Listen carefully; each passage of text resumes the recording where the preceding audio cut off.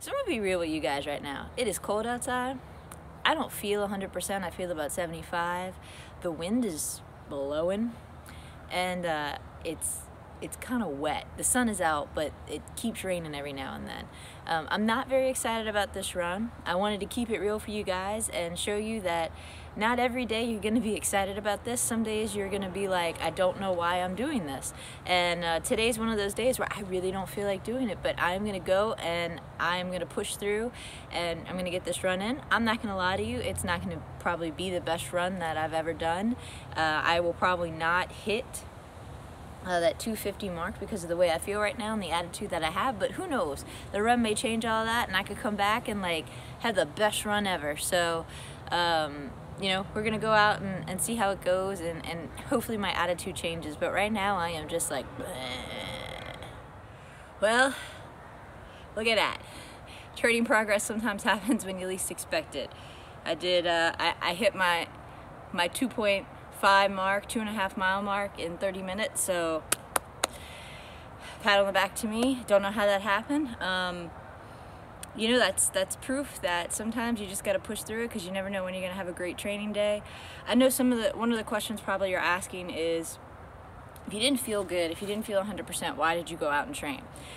I didn't feel 100% because I didn't sleep enough last night. I didn't eat right yesterday. So I felt terrible because it was my own doing. It's not as though I'm sick or have an injury or anything like that. It was because I didn't do what I was supposed to do yesterday.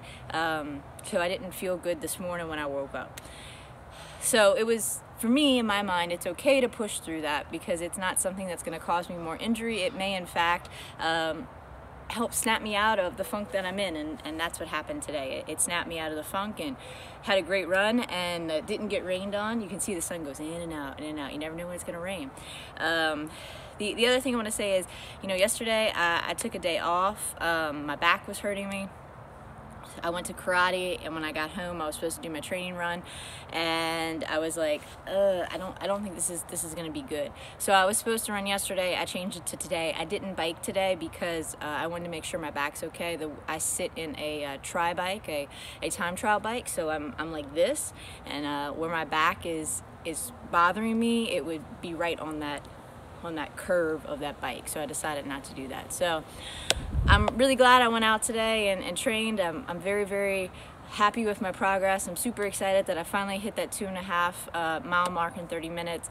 Now the next goal is going to be to hit 3, but that'll be a couple weeks from now. So, but we're moving in the right direction, and I couldn't be happier about it. So we'll see what tomorrow brings. I'm going to try to do the bike tomorrow and get that swim in. So we'll see.